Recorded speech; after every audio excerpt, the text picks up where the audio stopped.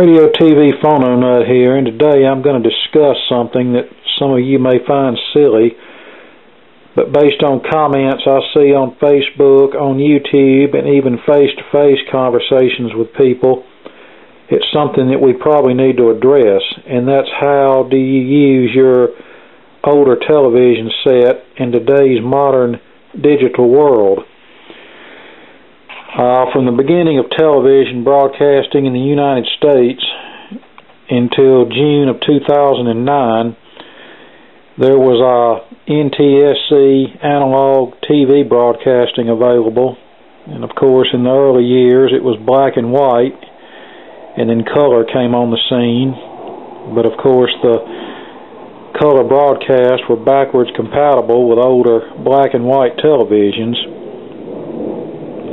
Well, starting in the late 90s, early 2000s, I recall hearing the talk about there would come a day when analog TV broadcasting would go bye-bye, and they gave their reasons for that happening, but I happen to think there were some more reasons behind that, which I won't go into, but anyway, they were running PSAs and everything else on TV alerting viewers that NTSC over-the-air analog full-power TV broadcasting would one day go bye-bye, and then if you wanted to continue to use your old television, you would have to buy a converter box, or else you would just have to buy a new television with a digital tuner in it. Well, starting at about March of 2007, all devices that would normally contain a TV tuner were required to have both an analog NTSC tuner and a digital ATSC tuner.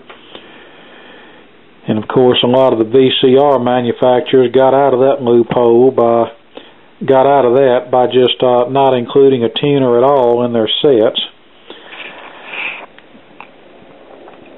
But even though there were a lot of PSAs on TV as far as what was going to happen and what you needed to do, that still went off of a lot of people's radar. I remember about 2 weeks before everything shut down, this lady called me, an older lady, because one or two of the local channels shut down a couple of weeks early, and she was just in a panic because she couldn't get 24 and 30 on her little 12-inch RCA black and white TV in the kitchen.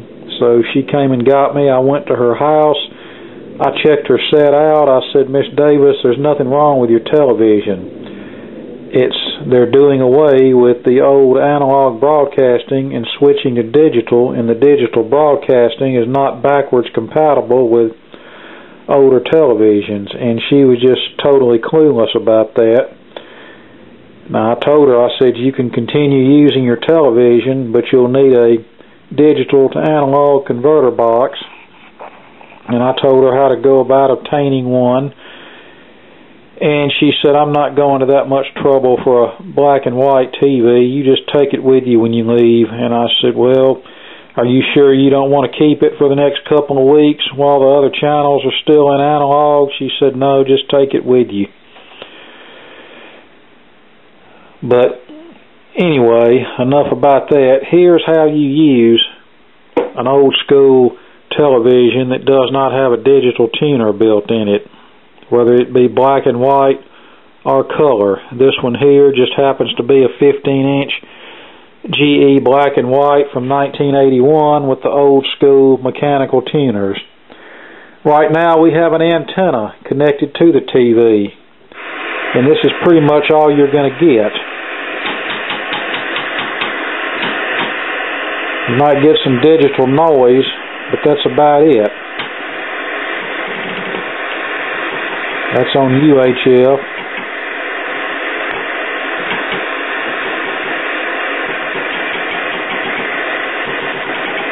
And you can see we're getting some digital noise and such as that, but nothing usable here. So, what do we do about that? Well, first off, there's a few things you're going to need. First, you're going to need an antenna. Now, antennas come in a variety of types, both indoor and outdoor, but do not be fooled with all this modern marketing hype to sell new antennas, where they often refer to them as a digital antenna and claim that you must have a new antenna to receive anything. That is absolute BS. An antenna is an antenna is an antenna, and as long as the antenna is in good shape, then it's going to receive modern day digital broadcasting, even if it is an old antenna. Here is an example of an old antenna. This is a UHF bow tie clipped onto a set of VHF rabbit ears that uses the 300 ohm twin lead, and I have this on a little 13-inch set from 2007 that has a built-in digital tuner, and it does just fine. Now, I live within the city, so I can get all of the local stations okay with rabbit ears. However, if you live in a remote area out in the county away from a TV station, then you're probably going to need an outdoor antenna of some description.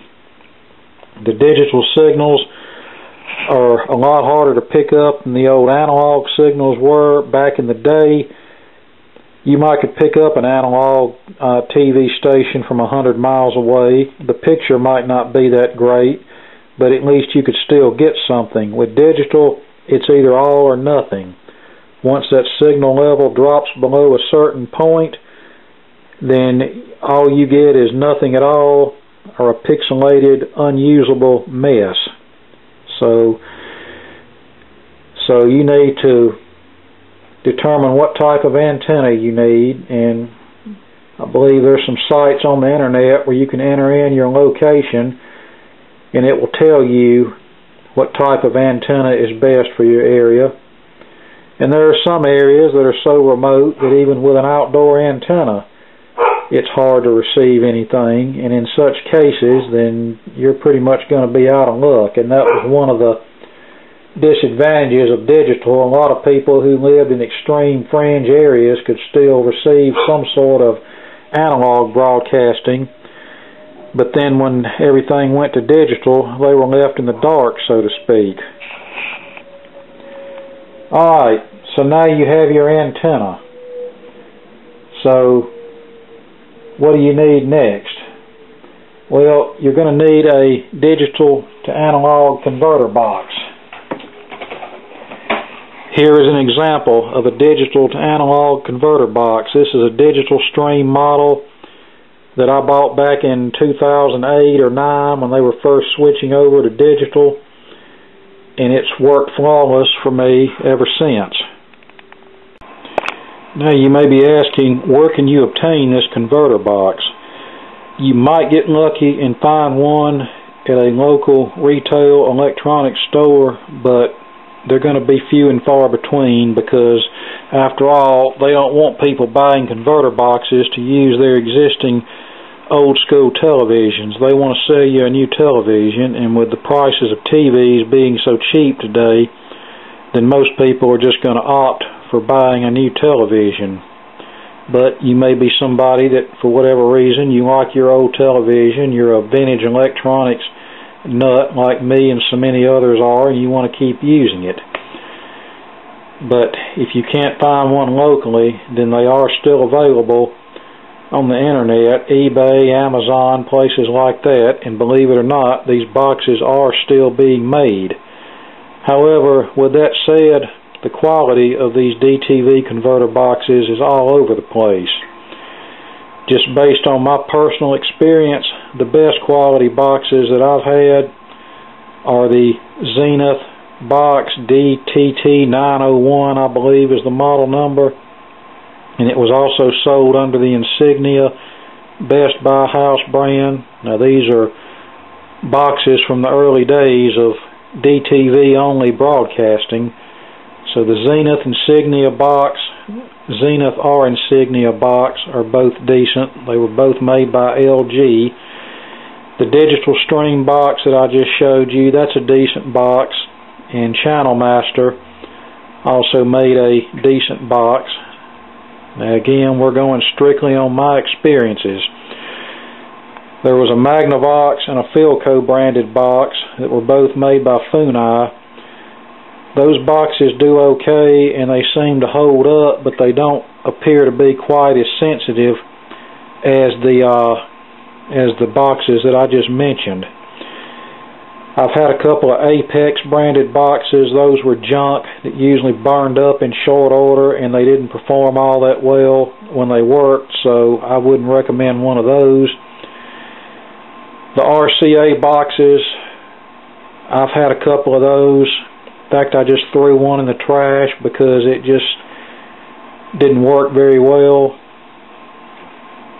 And let's see what else. There are some newer boxes that actually have the ability to record off-the-air content on a USB drive, as well as playback material recorded onto a USB drive. I can't really speak much for those. I did buy a cheap one off of eBay. It was about 25 or 30 bucks. In my opinion, it wasn't that great of a box, but and I ended up junking it too. It just finally bit the dust, and that was the end of it.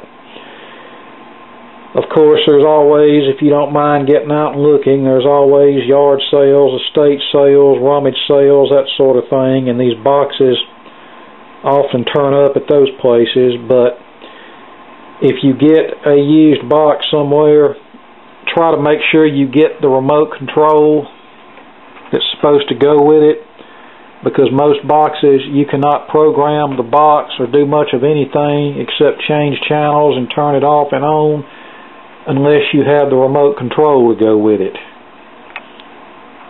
So now you kind of have an idea where to get a box. Now, what about connecting all this stuff up? Alright, I will get the box here and I'll show you what we have on the back here. Now, if you look on the back of the box, you'll see a multitude of connectors and a little switch here. Going from left to right, we have our antenna in. That, of course, is where your antenna connects to the box. And then next to that, we have another coax connector out to TV. There will be a cable that connects from that jack to the antenna input on your television set. And then this little slide switch is where you select between the output of the box being on channel 3 or 4.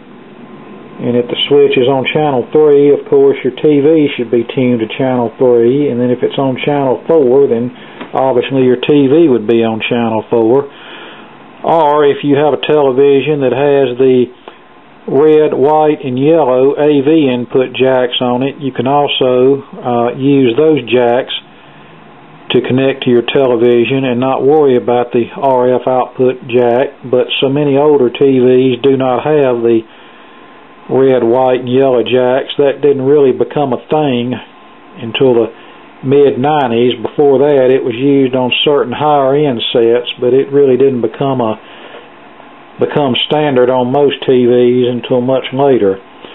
Alright, so what about hooking your antenna to the input of the box? If your antenna, which by the way this one is just a little cheap pair of rabbit ears that contains VHF and UHF in the same package, this antenna has a single coax connector, and if your antenna has that, then of course all you have to do is screw it on to the antenna input connector on your box.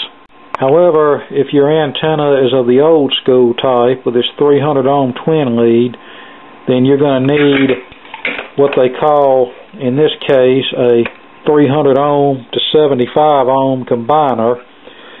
This here has obviously your 2 screws for your UHF antenna, the bow tie, and then 2 screws for your VHF antenna, the rabbit ears. And then we have a male connector here that slides onto the coax connector input on our converter box. So now we have our antenna situation under control. Now, how do we connect the converter box to the television? If your converter box was bought new, then it probably comes with a cable similar to this, but if it doesn't, these coax cables are available at most any electronics store that's halfway worth their salt. So you have the antenna connected. You now have the antenna connected to your box, so you will take your coax cable and connect it to the output to TV jack on the box like that, and then you will connect the other end of this cable to your television set, which may present another challenge or two, which I will now demonstrate. Now, most television sets made over the past 30 years have a single 75 ohm coax input for both VHF and UHF reception, and if your set has that, then you're all set. All you have to do is plug the cable from your converter box, either screw it on or just slide it on, whichever type of connector it is, and you slide it on over this connector here and you're all set. Nothing more to do there regarding the antenna and connecting to your television.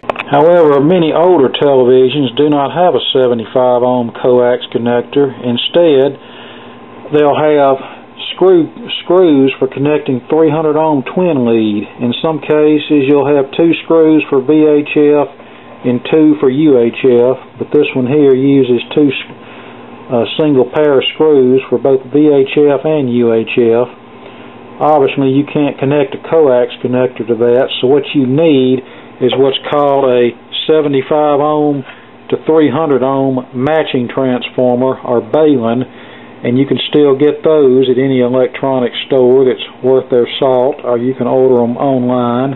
And when connecting one of these matching transformers to a television, you want to use the screws designated for VHF, and if there's any internal antenna connected to those screws, then you want to disconnect it.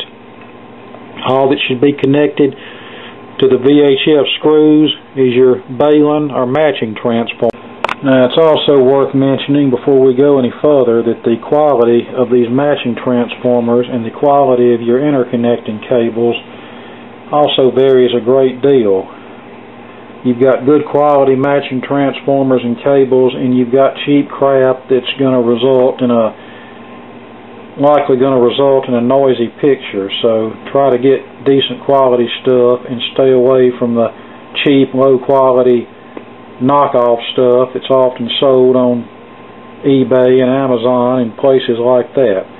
Alright, now that we have our matching transformer attached to the VHF antenna terminals on our TV, then we will take our box and connect the cable from the output to TV down here to the input to the 75 ohm matching transformer, which is connected to our television set.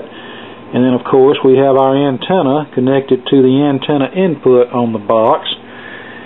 And then we plug our converter box into an AC electrical outlet and our TV into an AC electrical outlet, obviously.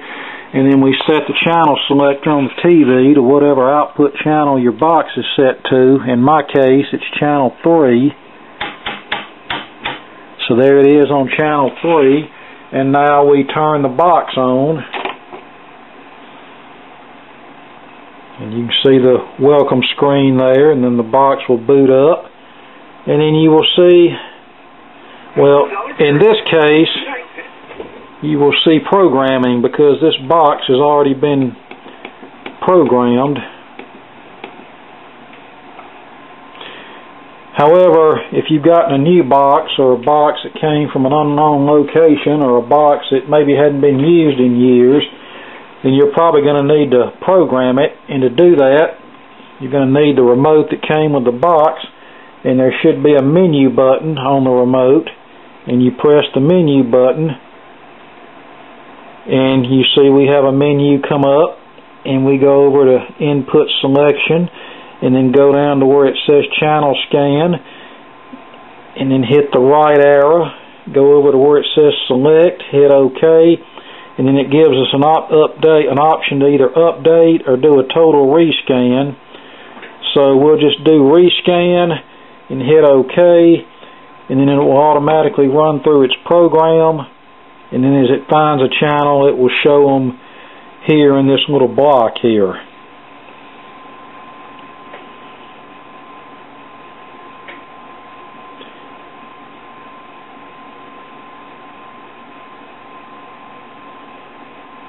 And I think we'll get about 25 channels in my area. Sometimes at night there's a religious station I can pick up that adds about 5 more channels, And then there's channel 22 out of Hattiesburg that adds about 4 or 5 more channels. And I've even picked up WLOX out of Biloxi a time or two, and WDAM 7 out of Hattiesburg. I feel like if I had an outside antenna, I could probably pick up all of these channels more often, and probably then some. I'd probably have at least 40 or 50 channels if I had a good quality outdoor antenna, but that's really not real high on my priority list. Most of what I watch is on DVDs and tapes anyway. I don't watch a lot of over-the-air TV except for the news, the propaganda I should say.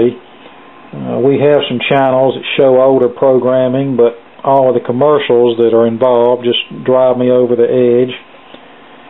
I've got spoiled to watching a DVD that has no commercials in it. Alright, so the scan is complete, so let's hit the menu button, hit it again, and there we go. Now, one thing you might find out, most programming today is formatted for a 16:9 ratio to fit on a flat screen television, whereas these older TVs are 4:3 ratio, 4:3 format. But these boxes do have, or the good ones anyway, like this one has a zoom button you can press if you'd like to fit more content on a screen. Alright, we have that option. We have 16.9 option that gives us borders at the top and bottom. This one also has a 14:9 option that gives us smaller borders on the top and bottom.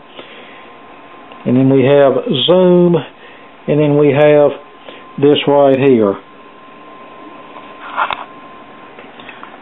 And I usually just keep it on that, but there are some times when I need to see the whole screen, like if I'm looking really close at the screen and want to read the weather, I'll just put it over here on 16.9 and I can see what I need to see, and then we'll get it back to this here.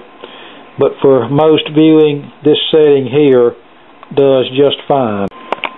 So for most viewing, I just keep this on the anamorphic setting unless I really need to see something that gets cropped off on that setting. Now, another helpful hint when programming channels, you might have to try the antenna in different positions, and in the case of an outdoor antenna, you might have to point it in different directions. That's why I particularly like this box, where when you program the channels, it gives you the option to either update, which keeps the channels that are already programmed and adds new ones, or you can just do a total rescan where it starts over from scratch and deletes everything and starts over, and a lot of boxes don't give you that option. Something else you might want to do is connect a DVD player or a game console to an older TV like this. But obviously something like this doesn't have the red, white, and yellow AV input jacks, so what you would need is a device called an RF modulator. What this does, this takes the composite video and audio input from a DVD player or a game console and converts it to RF channel 3 or 4 output that can be used by your television.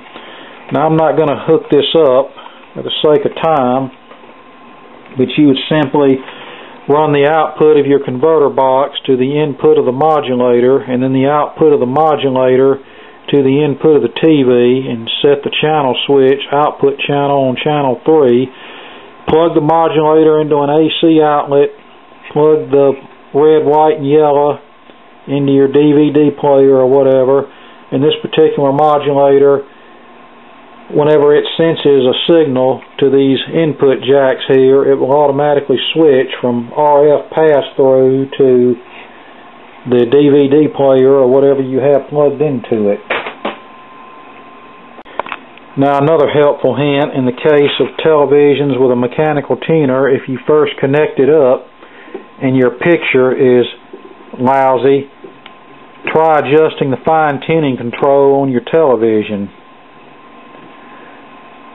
And the fine-tuning control is the big knob that's located behind the main channel knob. Now, some televisions have what they call a Varactor tuner, which is like a 12-position tuner, and you can set each button to whatever channel you want to. In that case, you need to make sure one of your buttons is set to channel 3 or 4, whichever your converter box uses. And that can only be done by connecting the box to the TV and turning it on and just setting whatever channel position until you get a clear picture on channel 3 or 4, whichever channel you need. Alright, now I hope this clears up everything. This just goes to show you can indeed still use these older televisions with a little finagling. So don't throw out your old TV because you think it's unusable. Now, one more thing. The little portable battery-operated TVs, I know many of us collect those. Those are your biggest issue. Obviously, on those, you can no longer use them as a carry-around TV and run it off of batteries and just walk around with it wherever you want to go and watch TV because there's no analog broadcasting. So about the only way you can use those is if they have an external antenna input, and I think many of them do. Some will have the standard 300 ohm twin lead input, and then others will have a 1/8 inch input. And in the latter case, you'll need an adapter that will convert the 1/8 inch plug to a standard 75 ohm coax F connector. And then, of course, you would just connect the DTV converter box to the TV just like you would one of these types of sets. But like I said, it's no longer usable as a portable set that way. And I've done that with some of these little small sets I have, but mainly just to see if the TV would still work, because let's face it, I really don't care to try to watch TV on a little 3.5 to 5 inch screen. And I realize in today's world they make portable televisions that are battery operated that have DTV tuners in them, but they don't seem to be that common, and most of them don't work all that great. Now, in closing, I know a lot of people were just itching to get rid of their CRT sets and replace them with flat panel TVs, but I also have to wonder how many people who had CRT based televisions were perfectly fine with them and threw them out so they could buy new televisions only because they thought there was no way to continue using the older CRT sets. And that's what's really sad, because like I said earlier, even though they ran all kind of PSAs during the digital transition, there were still lots of people that for whatever reason didn't catch on. And like I said, I'm sure there were tons of CRT sets thrown out because people genuinely thought they could no longer be used. Okay, let me go into more detail about something that I probably should have gone into more detail about earlier. Let's say you connect everything up to the television and you have an unsatisfactory picture. So you have snow or streaks or dots or any number of things that detract from the clarity of the picture. Don't condemn the television just yet. The first thing you do, if your TV has a mechanical tuner, try the fine-tuning knob and see if that corrects the problem. If it doesn't, try a different connecting cable between the converter box and the television itself, and if you're having to use a 75 ohm to 300 ohm matching transformer, try another one of those if you have one on hand. If none of that fixes the problem, try moving the converter box as far away from the TV as possible. Some of those converter boxes are not well shielded, and sometimes noise from the switching power supply can make its way into the television. And then if that still doesn't work, if you happen to have another converter box on hand, preferably one that's a different brand than what you currently have, try connecting that to the TV and see if that improves the situation. If none of that improves the situation, then you likely have a fault with the television, most likely with the tuner or the antenna isolation network between the antenna terminals and the tuner, or you could have an IF issue with the television, but that would all need to be taken care of by a technician if you're unfamiliar with troubleshooting such circuits. Now, as far as digital TVs go, digital TV broadcasting, it does have its advantage, as in right now we have basically a crystal clear picture, and we can also get numerous sub-channels on a single carrier. For example, this one here, we have 8 different channels coming in on channel 24, which is something you could not do in the analog days. Now, the main disadvantage to digital broadcasting is, like I've already pointed out earlier, it's all or nothing nature, and in the fact that it's harder to pick up than old school NTSC analog. But I mean, yeah, I miss the days when I could just plug in a TV and turn it on to channel 11 and pick up some kind of signal just off of the antenna terminals on channel 11, but today you can't really do that anymore. In fact, this TV sort of looks like it's on life support with the converter box and the antenna sitting on top of it, but if we want to use the television, then that's about our only option. Now, switching gears for a minute away from this DTV signal and old school TV thing, I'm a member of several vintage TV groups on Facebook, and last night I dug up a picture of an old RCA 12-inch black and white set. I still have the TV, it's just buried at the moment, and that picture happened to have a screenshot of something having to do with Donald Trump on it, and I posted it on that group, not meaning for it to go political. It just I meant for everybody to focus on the television, not the content on the screen. But you wouldn't believe the number of people that went crazy over the fact that it had something to do with Donald Trump on the screen, and now I'm sure all of those people will now have to go sit in their safe space for the next 6 months while they recover from that wretched image on the TV screen. I'm glad I'm capable of, for example, seeing a television in a vintage TV group and focusing on the TV itself and not letting the content that might be on the screen get under my skin. In other words, I can see content on a TV screen that I don't go along with, and I can keep silent about it and keep the discussion based on the topic of whatever group it happens to be posted in, and I don't feel like I need to go sit in my safe space for the next 6 months to recover from seeing it. But a lot of people just look for stuff to get offended by, and quite frankly, I'm getting fed up with it.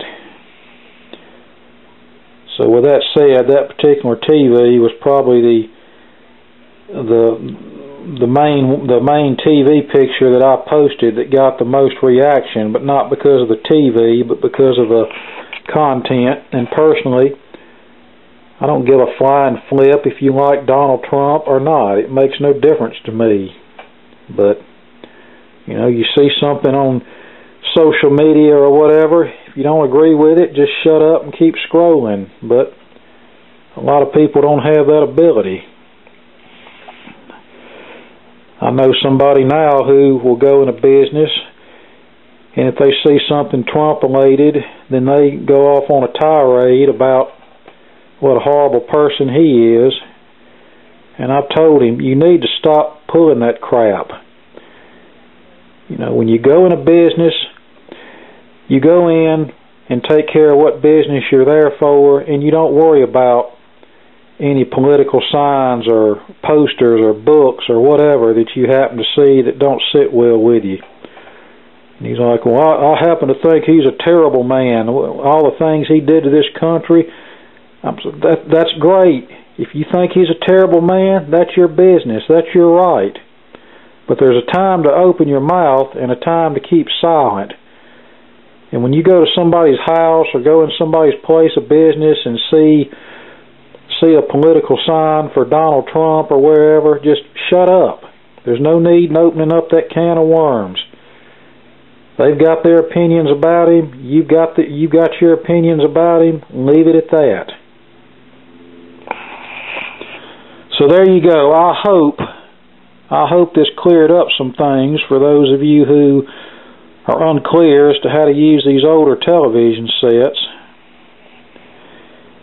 And pretty much the possibilities are endless. If I wanted to make this TV look like it was really on life support, I could get an HDMI, the composite converter, and use, like a Roku box or any kind of whatever hooked up to this TV through a HDMI, the composite converter, and then through an RF modulator, and but I don't really have much desire to do that right now. Might one day, just out of curiosity, but I get enough content over the air and what I've got on DVDs and tapes to satisfy my limited TV watching. So there you go. I hope you got something out of all of this, and more to come later.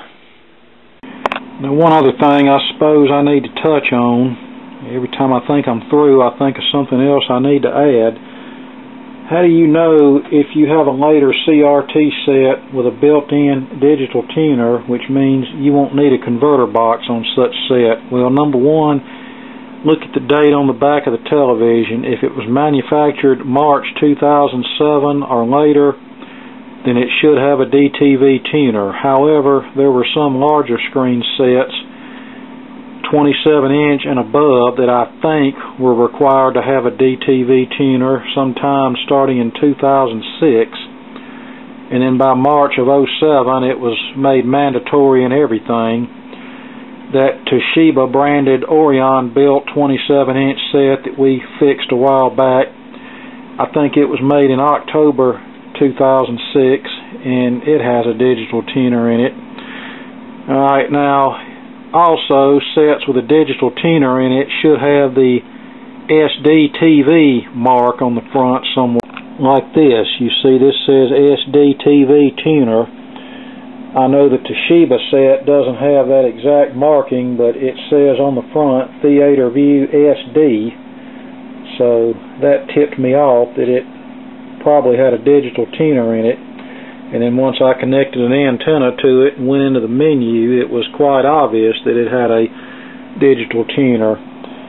Now, you might also be wondering, when were the last CRT sets made and marketed for the USA market? I really don't know the exact answer to that, but I do recall seeing some as late as 2008, 2009, maybe 2010, but I don't really think there was much after about 2010. The last CRT sets I remember seeing for sale in Walmart were those, they had a couple of little 13-inch sets like this, and I remember them having one of those kid-themed Disney TVs. It was a 13-inch set, which cost about $100 more than your average garden variety 13-inch TV, just because it was a Disney-themed set.